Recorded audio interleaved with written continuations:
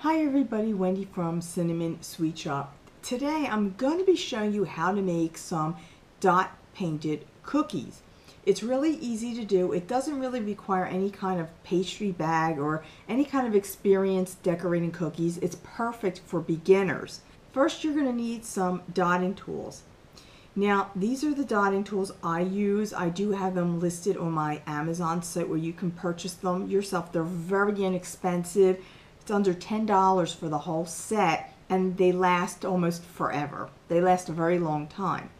You could also make these cookies using a pastry bag, but I find using dotting tools is so much easier and it's so much quicker and it's a lot cleaner. No messy cleanup from pastry bag to pastry bag. I also have some of these little extra tools. This is a little spatula. This is a stylus, but I'm using it for the other end. It has a little bit of a scraper as well. This is just in case I mess up. I can scrape the icing off as much as I can and then just redo it. I also have a little spatula just to mix up the various icings. I have two paper towels, a damp one and a dry one. You'll need some really good royal icing. This is what makes those cookies look so great. It's the magic behind cookie decorating. First, you want to make sure you're using a royal icing that has meringue powder in it. I do have the recipe at my website, which I do have linked below. It's a good recipe to use. The reason why is you'll get a better, thicker consistency. Thicker but thinner, if that makes any sense. Probably doesn't. But you'll get the better consistency. If you use a royal icing that uses egg whites, or if you use the vegan one that uses aquafaba, I find the icing is a little too creamy and it gets very runny. Your colors will run into one another, really won't look very nice. So make sure you follow a recipe that uses meringue powder. Again, I have it listed below. Another thing you want to make sure is that the icing is of a good consistency.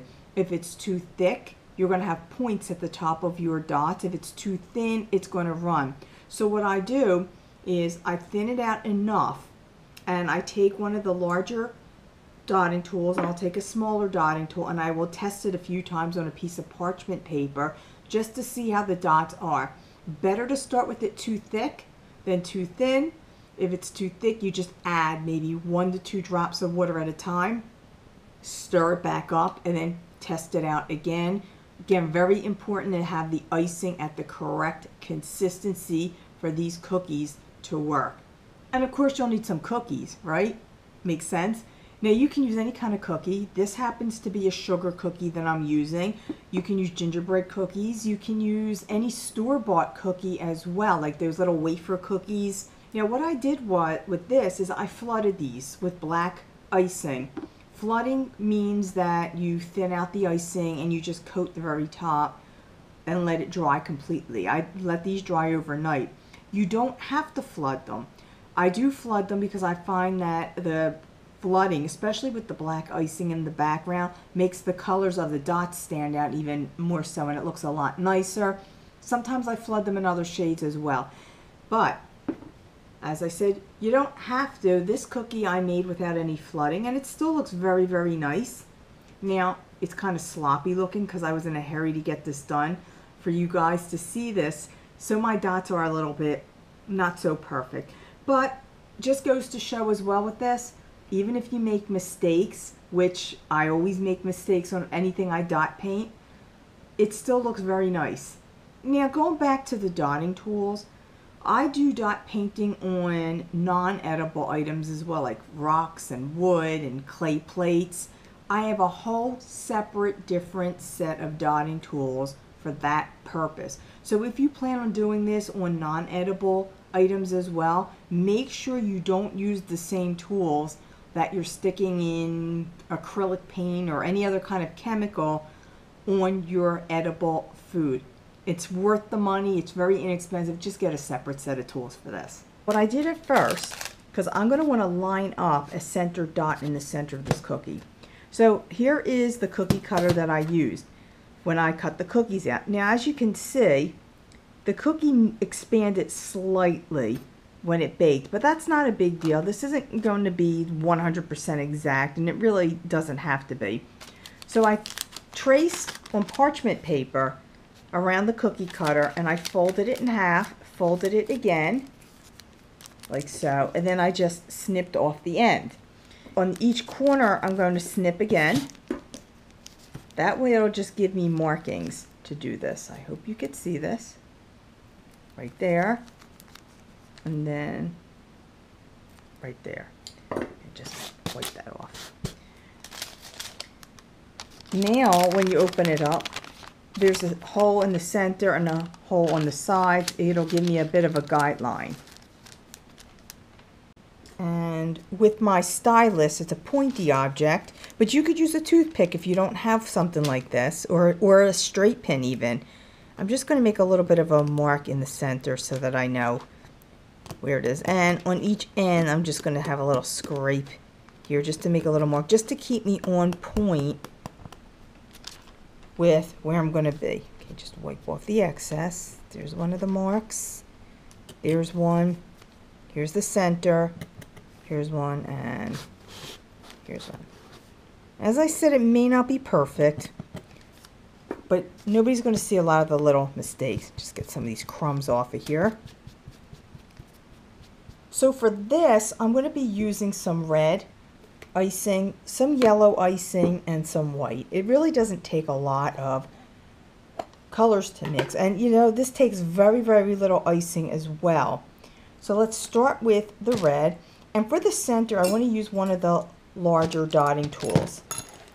So for this one, I think I'll use this size. And this is a good kit for starting. I do have other dotting tools that I use as well that are not round or flat. Just going to dip this in here, and I want to make sure that that bottom is nice and covered. Holding this up, just going to from up and down, just dot it down. I have the one dot. Now, it looks a little small. I can just take it and dot it again, make it a little bit more, put a little more icing in there, make it look a little fuller.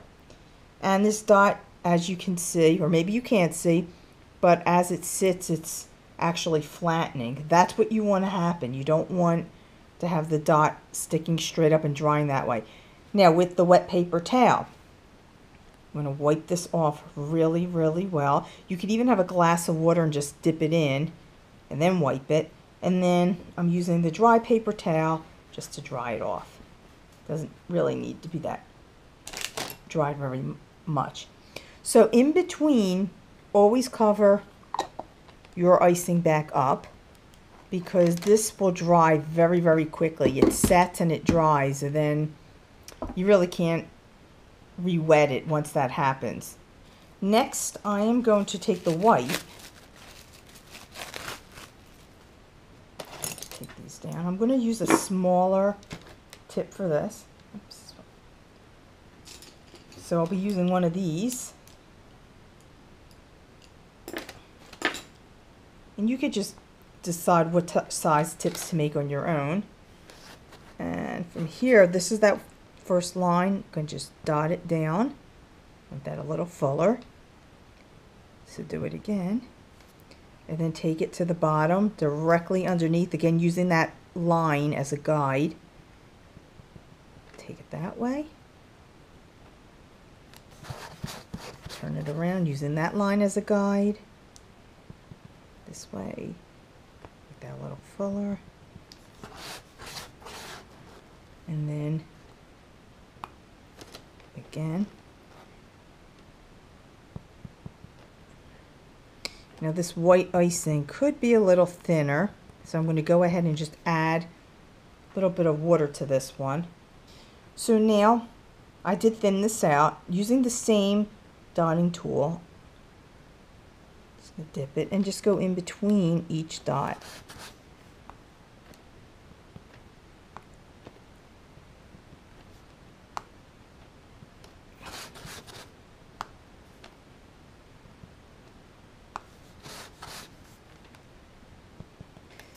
Now this one's a little close. It is running a little bit.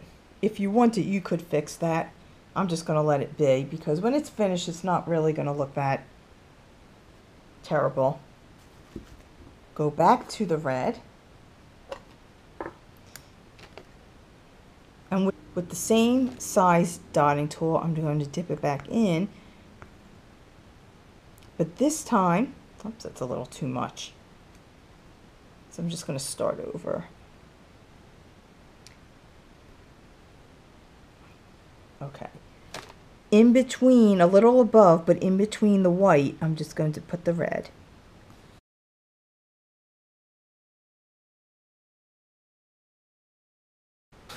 And then wipe off this tail. Recover the red. I'm going to go back to the white. And I want to use a slightly, not even a slightly, about a few sizes bigger of a dotting tool. So I'm going to try this one, just to make sure it's clean.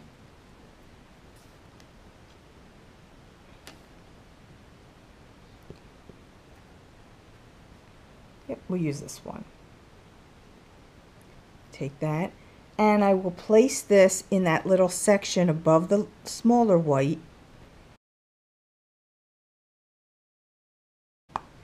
See how there's a little bit of a gap in there, not covered real well. I'm just going to fill that back in by redotting it.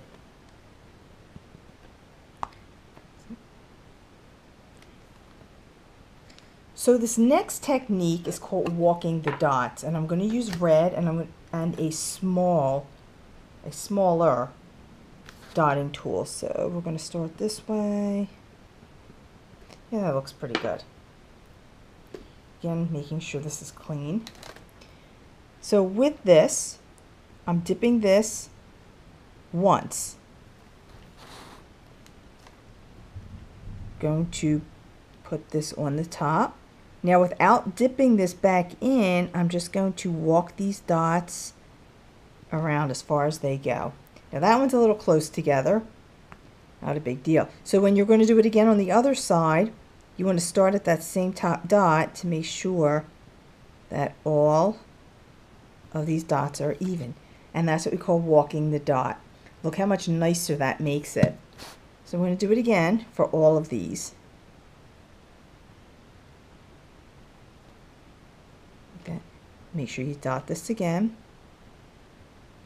And they naturally get smaller in size as you go around to each one. You can see that's running into this a little bit. This is a very forgiving cookie decorating technique because they will still come out really, really nice even with some mistakes in it. Now with a larger tip or tool, so I'm going to use this size tool, I'm going to take the red again and start at the top, and then we're going to dot these up this way, each one. Put an extra one up there.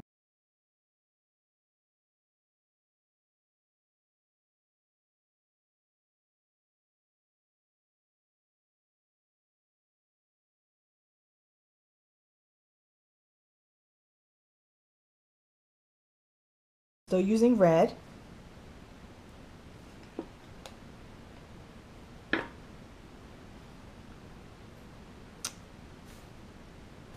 Taking one of these larger ones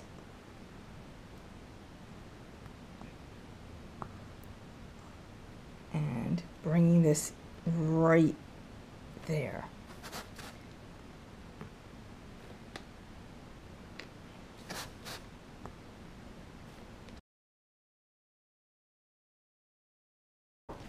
I'm going to take the white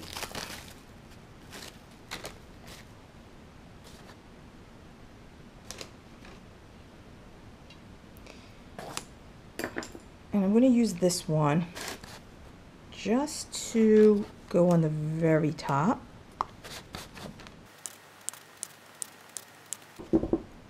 with the yellow. Just deciding which tool to use. I think I'll use this one. We're going to walk the dots again using a smaller point. Let's take that over.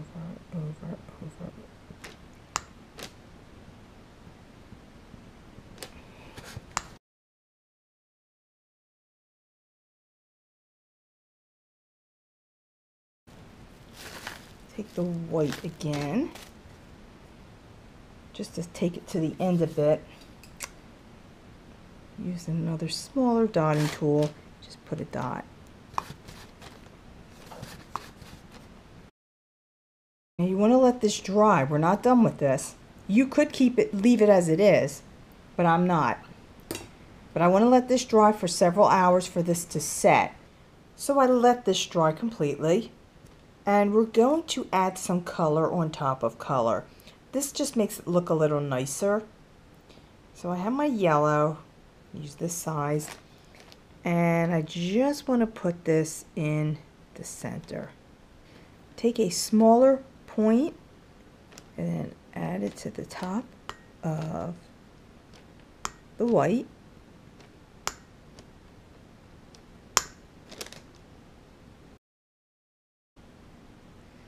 And with a smaller point, I'm going to add it to the smaller ones on top here.